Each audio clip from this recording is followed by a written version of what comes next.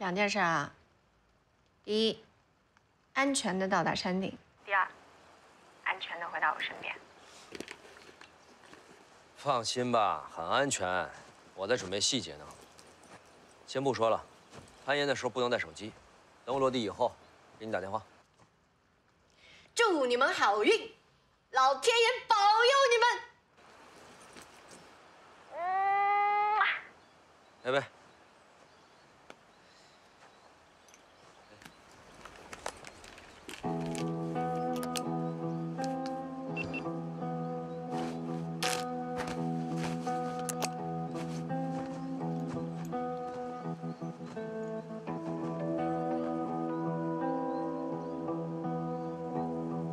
志远，我知道这条线你闭着眼都能爬，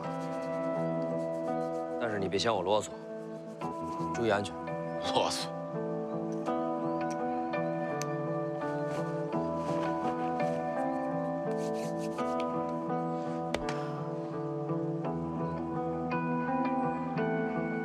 好了吗？走。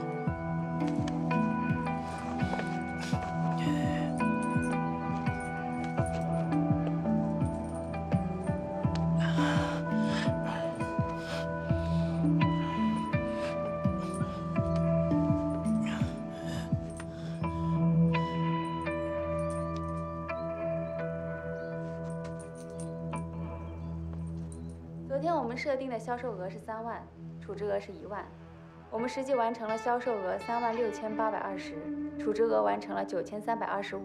服务这一块，大家的动作、礼仪，包括对客人的关注都不错，提出表扬。中午11点半，刘女士4个人留在2号桌，常先生4个人留在8号桌。我这边就这些。我这也没什么要补充的，大家继续加油吧。 干杯！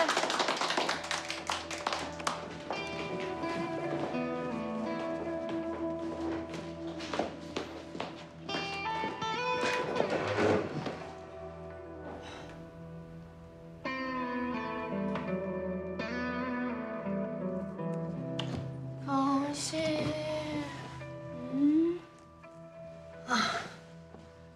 今儿这右眼老跳，时间过得好慢呐。别总想着，听听音乐，刷刷抖音，分散一下注意力。我现在看什么都是语速呢，我心揪的好累啊。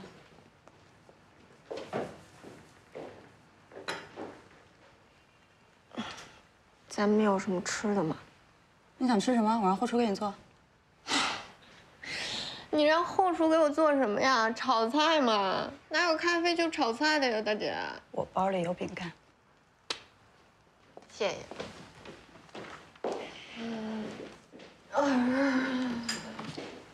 真羡慕你，还能有个人惦记着。惦记一个人好累。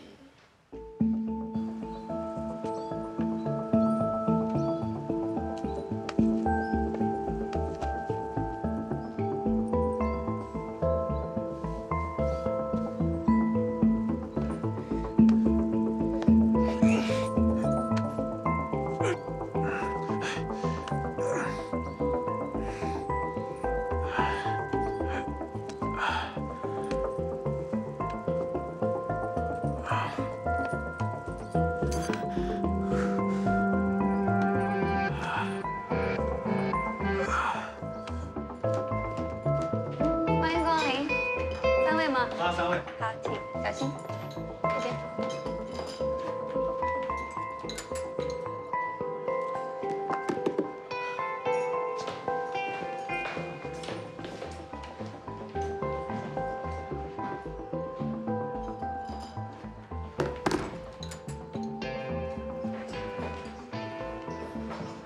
您好，有预定吗？您好，这是您点的菜，请慢用。包厢。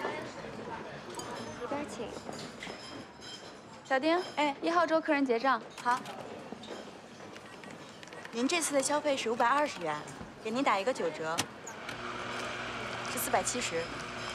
您要是办一张储蓄卡的话，我们可以返您几张代金券。代金券没有给期限吗？你发信了吗？对。都快1点了，从他上山到现在有3小时了，该下来了吧？他们这是攀岩，又不是走路上山。你说你去香山爬修好的路，这一上一下不也得2钟头啊？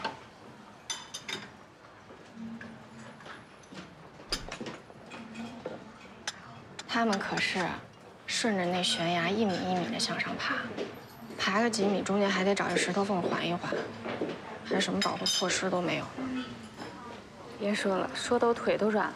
我觉得你说的对，3小时了也该下来了，我给他发一信儿吧。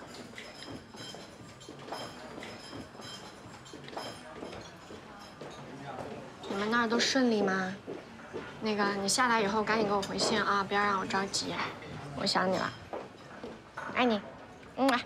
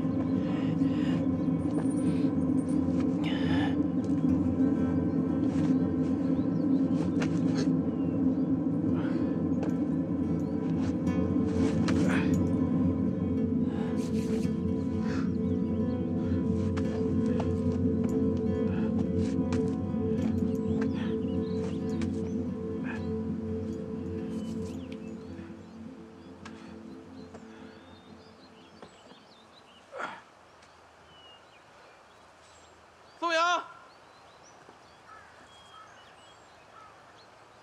好了。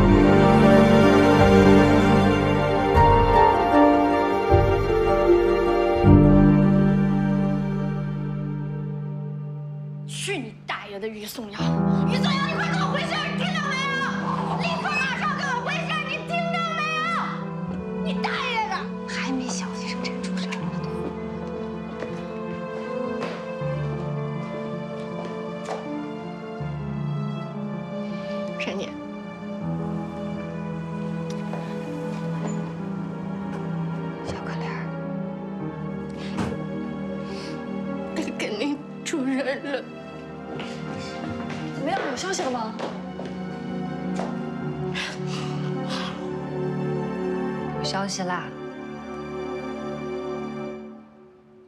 普陀省厅的人问了县里，说下午接到报警，山里发生了一起坠落事故，死了一个人，叫张志远。那于颂阳呢？人家没说，那就应该没事儿。我记得他不是说过，那个人是徒手，他是有安全绳的呀。我找他去。别去裹乱了，行不行？我查了导航，从这儿过去要7、8个小时呢。你到了，没准他都回来了。不是，他怎么不给我回信呢？珊姐，你说他是不是受伤了呀？他出这么大事儿，哪有功夫给你回信儿啊？那他就不知道他不给我回信，我会急死的吗？你不还没死呢吗？他眼前是真死了一人。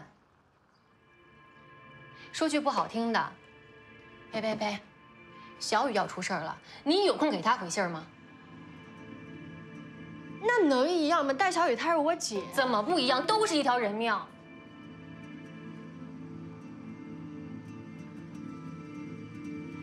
你要是真的心疼他，你就老老实实在这等他回来，别去添乱了。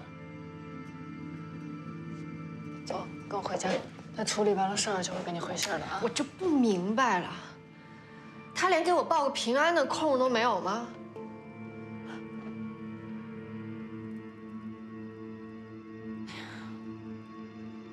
你看啊，出了这么大的事儿，他得懵了吧？等他缓过来，他得叫救护车救人吧？人死了，他得报警吧？警察来了，他得配合警方调查，是不是？录口供，还要联系遇难者的家属，家属来他得陪着料理后事吧？那这一堆事儿做完，你是不是得允许他为死去的兄弟悲痛啊？那你说这一堆事儿，他有空给你回信吗？那我呢？啊，我在他心里我就那么不重要是吧？你看看，小女人的小胸怀暴露无遗，合着之前那点大气劲儿都跟我们演的是吧？我就是小女人，我从今以后我还就不演大气了。我，行，别回来了，回来我也不见他。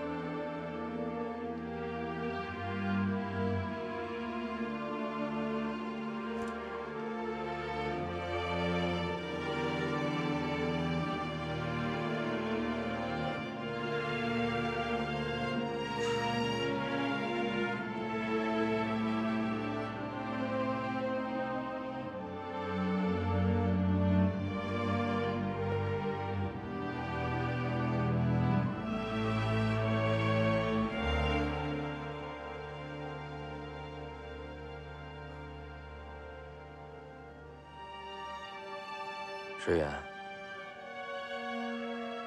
我记得我们的约定，我一定让你陪着我登顶。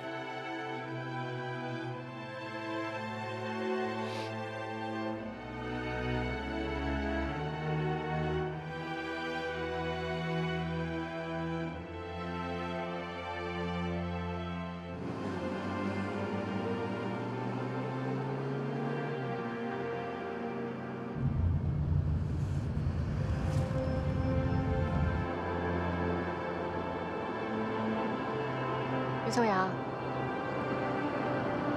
你觉得生命的意义是什么？你问这个干嘛？刚刚我看见志远的墓志铭上写着：“生命的意义在于挑战自我。”是啊。是吗？那你觉得呢？ 我觉得生命的意义在于追求幸福。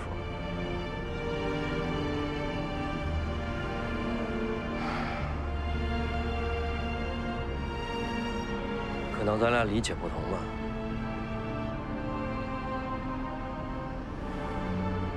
我看不是理解不同，是三观不同吧。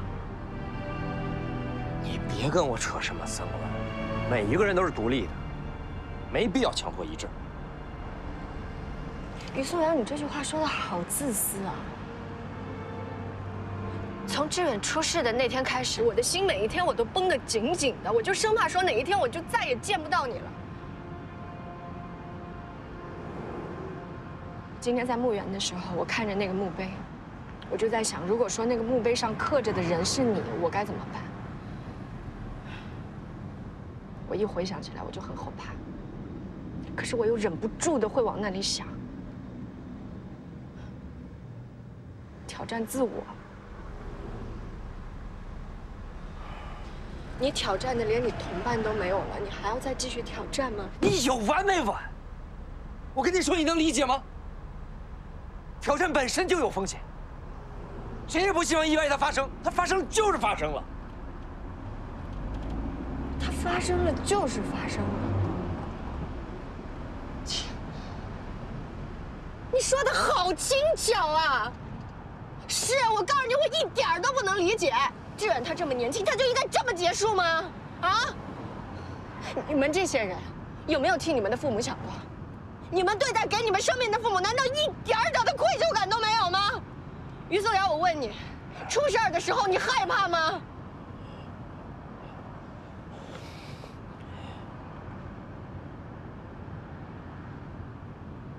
害怕。 我整个身子贴在悬崖上，一动不敢动。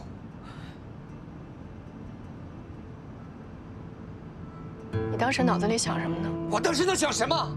我腿都软了，没往前扔，我也就死了。你还知道啊？那你还想爬？你替我想过没有？啊？你有没有一刻想过说，暴雪会不会担心我？ 如果我死了的话，暴雪崩溃了怎么办？暴雪害怕了怎么办？你有没有一刻想过我？我告诉你，于松阳，从小到大，我从来都没有这么担心过一个人。这个感觉太难受了，我再也不想体会第二次了。对不起，我向你道歉。对不起，你不要跟我说对不起，你今天就给我一句话。 你要么戒了玩命，要么戒了我，你选。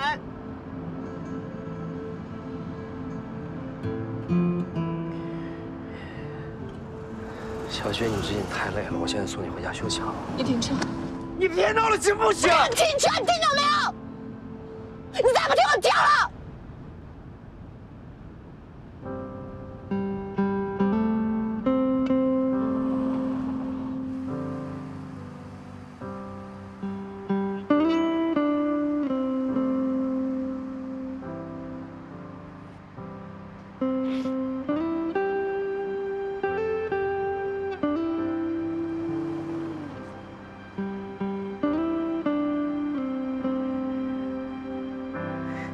小姐一定要闹成这样吗？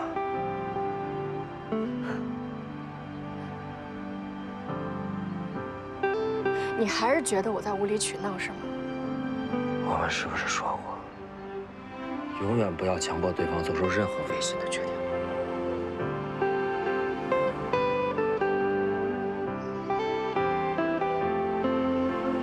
是，我说的。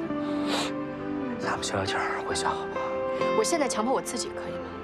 我强迫我自己，现在立刻马上离开你。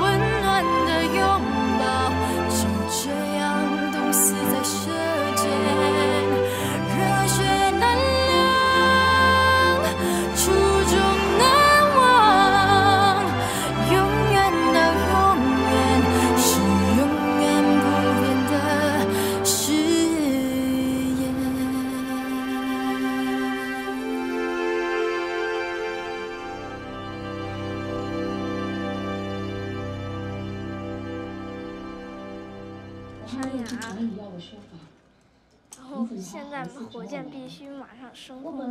第一，点击升空。该我的总归是我的，如果不是我的，抢也没有用。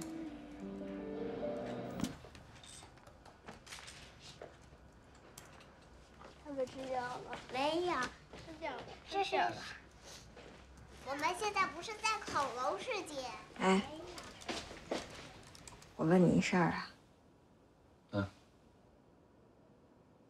你最近跟那个实习生还有联系吗？你提他干嘛呀？我就是问问你，还有没有联系啊？最近？当然没有了，本来我也跟他不联系啊。不是过去这么些日子了，还不能翻篇啊？我就是看见那电视剧里头有小三儿什么的，我就忍不住往这儿想。不是你要看见电视剧里小三儿我就出轨了，那我要看见潘金莲是不是你也出轨了呀？那我就找一西门庆去，没有就没有，嚷嚷什么你嚷嚷？慢点。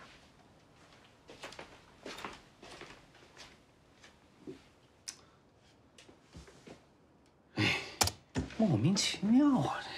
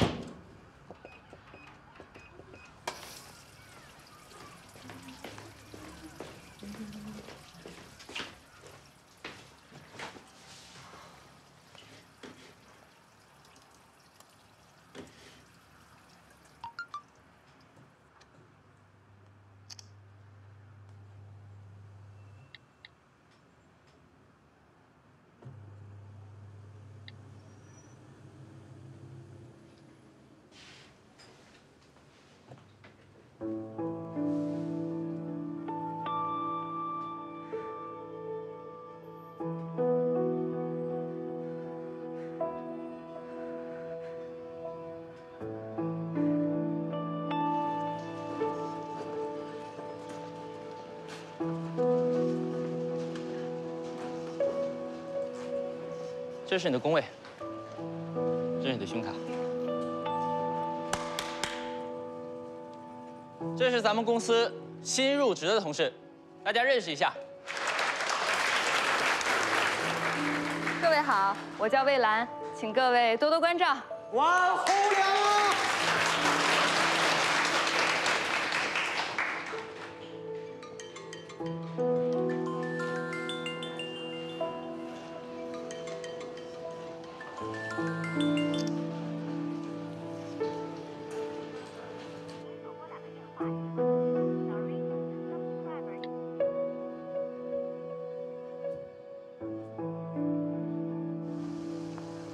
一会儿见。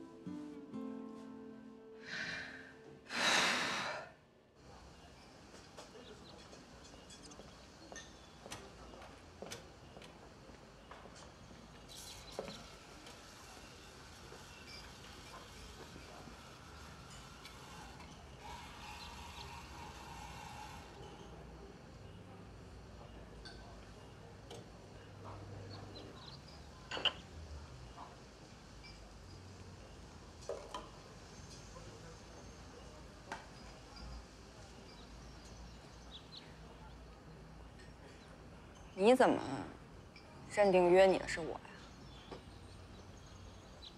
陆总给我看过你的照片啊。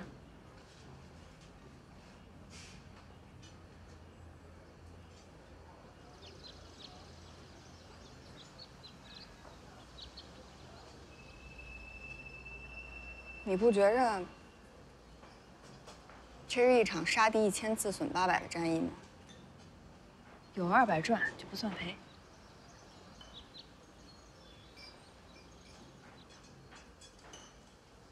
你跟他怎么好上的呀？我不回答这个问题。上床了？看照片啊，用事实说话。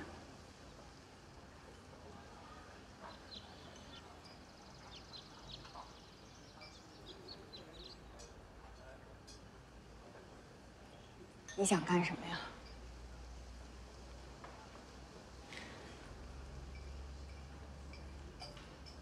我要告诉你，你跟他的关系不是你要的那样。你知道我要什么样啊？你这把年纪了，用得着问我吗？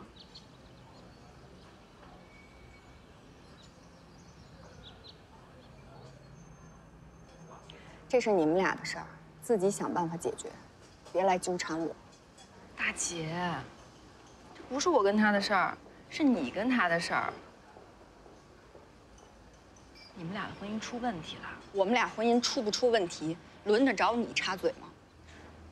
这不是涉及到我了吗？是你拉着我插嘴的呀。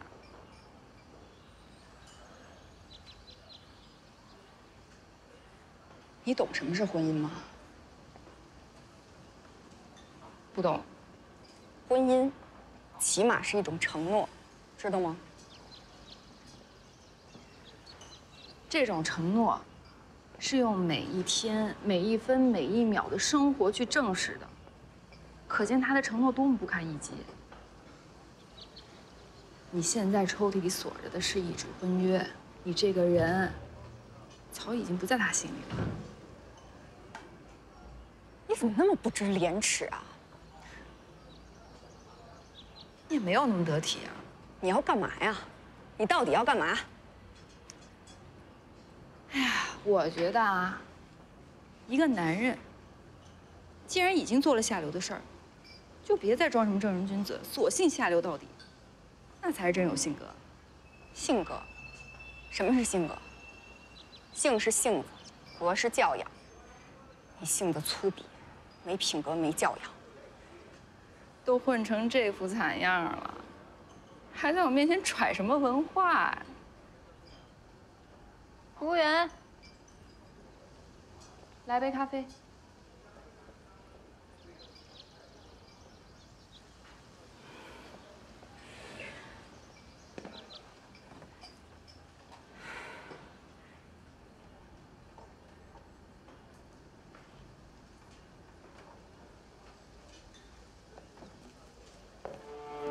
加糖。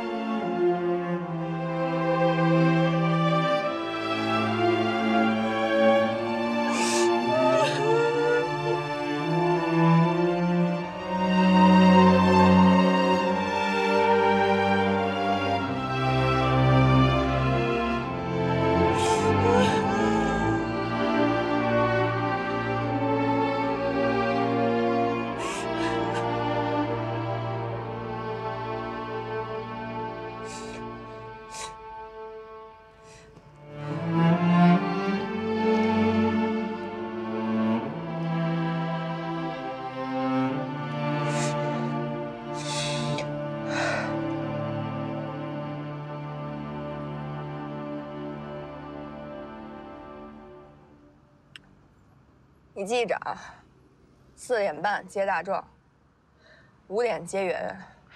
不是又怎么了？我走了，以后这家呀就留给你了，你愿意招谁进来你就招谁进来，啊？啊？喂，嫂子吧？还能是谁呀？又怎么了？我也不知道啊，早上出门时候还好好的，刚才给我拽两句，把电话给挂了。要不您晚上……哎，你们去吧，我就不去了，我别招他了。行，没问题。您先回家吧。可惜了啊！哎，等会儿我给你小礼物。干嘛呀？本来想喝酒的时候再给你的。生日快乐！哎，咱俩谢谢你，谢谢我。行，你先忙去吧。啊。字儿还没签呢。哦，对。哎，来，哎。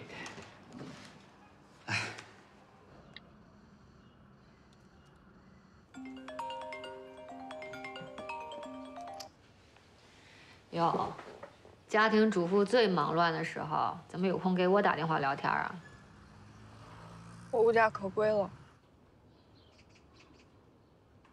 我想找地儿歇会儿。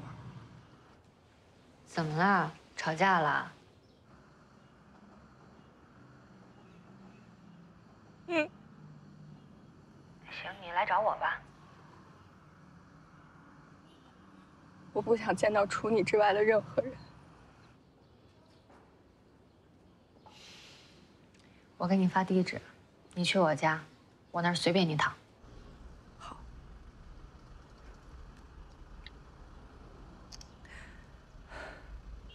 在去年的财务报表上可以看出来，他们在进出口业务的总资产额呢，相较于去年出现负增长的情况。金额高达15%。另外呢，由于今年欧洲进出口医疗器械管制增强，进出口的海关税收有所调整。在这种世界情形之下，去年竞标的公司均出现资金流短缺现象。根据这种情况，需要咱们再重新详细盘查。喂，哪位？企业财务报表，并且我是圆圆的老师。哦，张老师。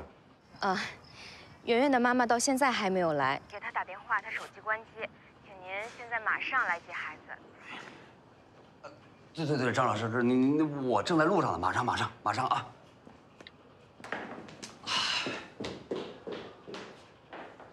永杰，你跟陆总说一下，这会我开不了了，我们家有点事儿，我得赶紧走。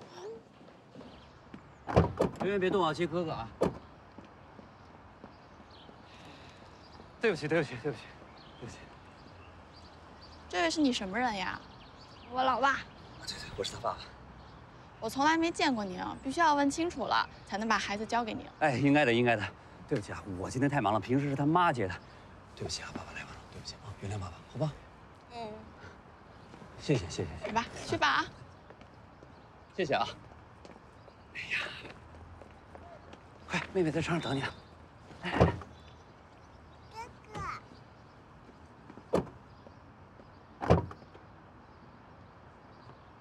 哎呀，妈妈给你惯的，自己都不会穿鞋。哟，儿子速度挺快啊！走了。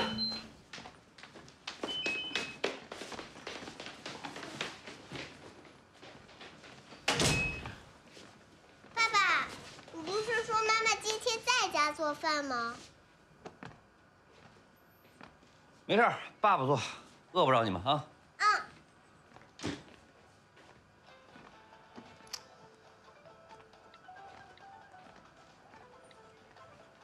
要吃什么呀？跟我说。我要吃牛肉面，我要吃咖喱饭，我还要吃奶油蘑菇汤。没问题。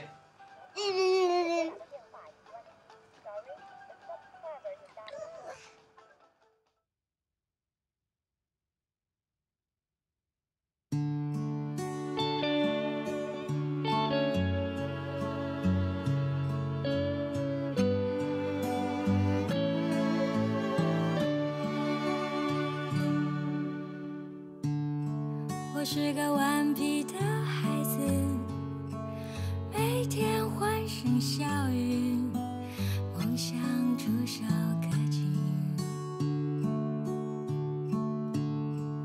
那些听不懂的道理，和我没什么关系，不用害怕狂风暴雨。我们依旧是我们，哭着笑着陪伴，彼此左右。说好了不走，一起战斗到最后，却发现岁月面前我们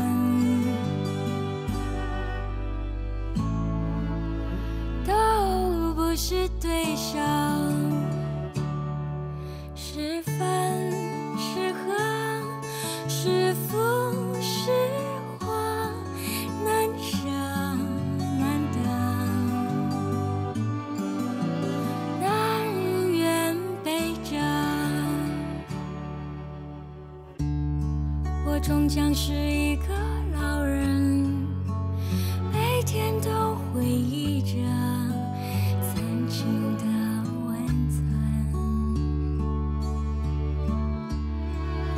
想祈祷一些时间能够再多陪伴着你们，可惜我已没有这个福分。我们依旧是我们，哭着笑着陪伴，彼此左右。说好了一起战斗到最后，却发现岁月面前我们